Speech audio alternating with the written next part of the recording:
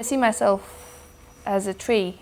I am rooted in this ancient tradition of Syrian music and culture.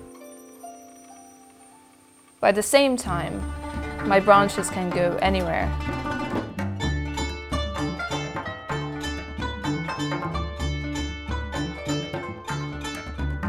The qanun is one of the most traditional instruments in Syria and the Arab world. If you translate the word qanun literally from Arabic, it means the law.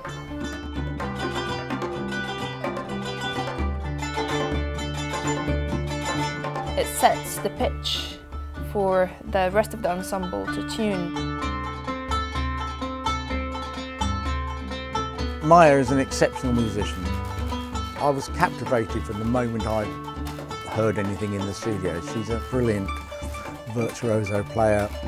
The instrument has a wonderful range of tones, or she manages to make it have a wonderful range of tones.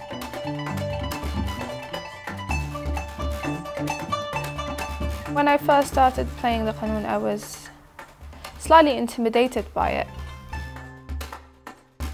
I think partially because I am a woman and I'm one of the very few who play it.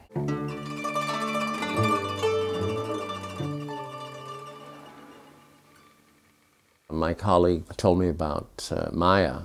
The story was intriguing, you know, that a Syrian woman who became very skillful, very virtuoso on this instrument, which is usually played by men.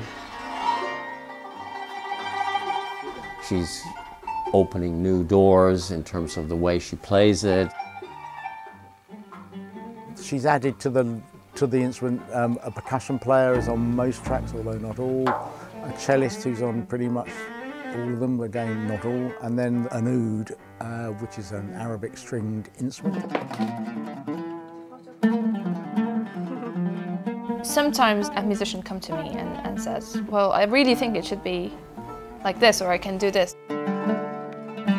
It's a dialogue. It's an open process. One of the points of the record is to disrupt some of the stereotypes of Arabic music.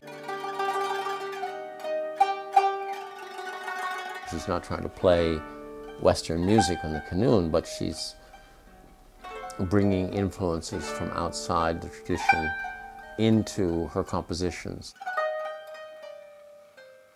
I think those who are expecting a traditional record will be surprised. It's not until 2011, when the war started in Syria, I started writing my own music. I was sitting in my flat in London on a hot summer's day, and I was watching the news. It just hit me that there's a possibility that I will never go back, that I will never see the people I love and the places I love.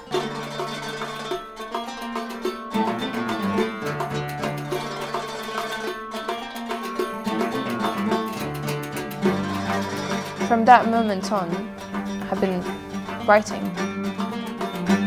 I found my power through playing the instrument, and I find it very liberating. If you're in your element, there's no fear anymore.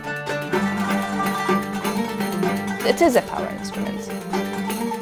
It's a feminine power to me. It's a qanun. It's the law.